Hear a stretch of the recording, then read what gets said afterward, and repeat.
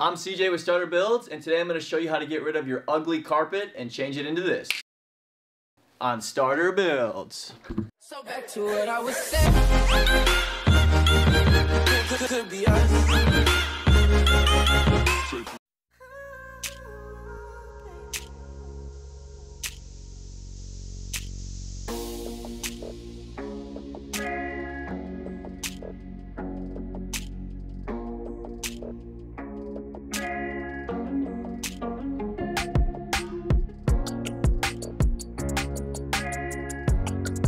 Alright, so I've officially removed all the carpet. Now I need to go in and remove this carpet cushion. Then I can start laying down my underlayment. So that will be the next process in this flooring process.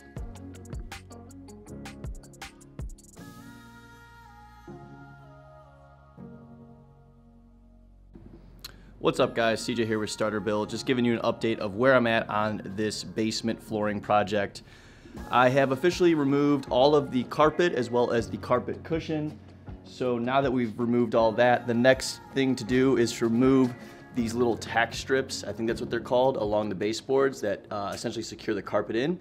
So I'm gonna go around and remove those all along the different baseboards. I'm gonna get a nice sweep in as well as collect all the dust up, and then we'll be able to lay down this flooring. So stay tuned for the build, guys.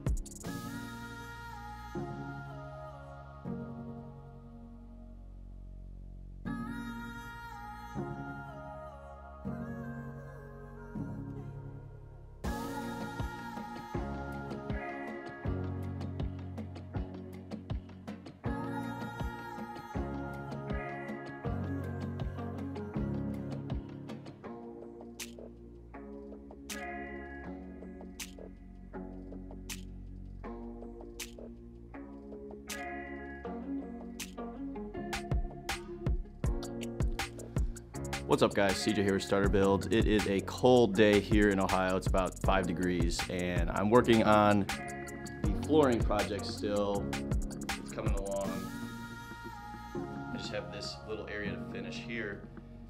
Mind you, I've never done flooring. I'm not an expert in home renovations. This is literally like one of my first Starter Build home renovation projects.